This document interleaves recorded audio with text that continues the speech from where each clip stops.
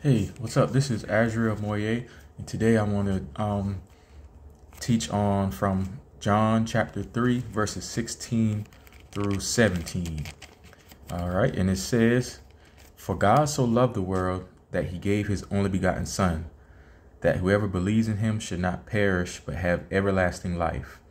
For God did not send his Son into the world to condemn the world, but that the world through him might be saved."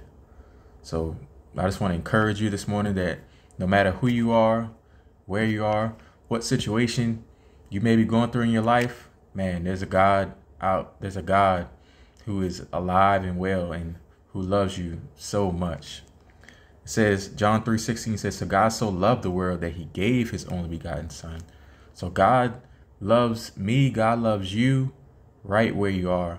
You know, there's nothing that you can do to perform to reach God's love. Or there's nothing that you can do, no sin that you could do to separate you from God's love. And this is what this message is about in John 3:16 and 17. It's that, God will stop at nothing to have a relationship with you. God is just like anyone else, in the world. He desires a relationship. And in the beginning, God created all mankind. The book of Genesis tells us that God created man in his image and in his likeness. So God created us all, no matter who we are. God created us. And in truth, we're God's offspring. We're God's children.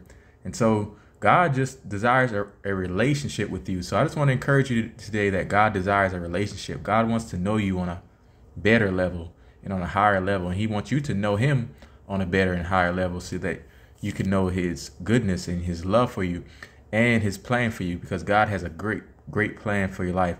God has made a plan and a purpose for everything that he created. The sun, the moon, the stars has a purpose, and he created mankind and every individual with a unique purpose in mind.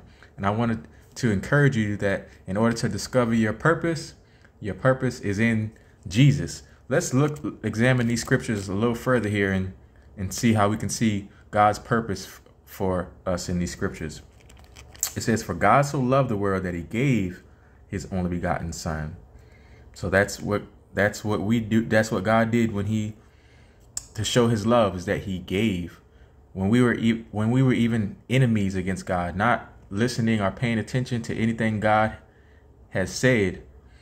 God loved us and he gave his only begotten Son, that whoever believes in him should not perish but have everlasting life. Man, one thing we have to consider as we go through each day is that life is eternal. Life is not just, this short span of years that we live here on earth, but human beings are eternal, and we can live out that eternity with God the Father in everlasting life through his Son Jesus, through believing in his Son. Or there is a place of condemnation for those who were rejected. But you know what? God's will is not that you would reject him, but that you would believe in him and have eternal life. So eternal life, everlasting life, is God's life. It's God's will for your life, and it is heaven coming to live on the inside of you when you receive Jesus, his Son. In verse 17 here says, "For God did not send his Son into the world to condemn the world." So God didn't send Jesus in the world to die for people to go to hell or for people to not know God. But God sent Jesus to be the Lamb of God, to be the offering and sin sacrifice, so that people could live and know who God is eternally, to have an eternal home with God and an eternal relationship and connection with God through the Holy Spirit. And it says here, "But that the world through him might be saved." So I just want to bless you with that message today, that, hey, no matter who you are, no matter where you are in the world, in your walk of life, God loves you, and God's love for you is so great. Man, God's love passes your understanding. Even if you don't love yourself today, hey, you have a Father in heaven that loves you, that wants you to know him completely. And I just pray for you, and I just release the love of God over you. And I just declare the name of Jesus over you, and that you receive him today as your Lord and Savior, that you allow him to come into your heart. The Bible says, With the heart man believes, and with the mouth confession is made unto salvation.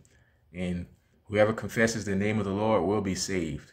And Jesus is Lord today. So I just want to encourage you. I pray this video has blessed you. And hey, y'all have an awesome, great day.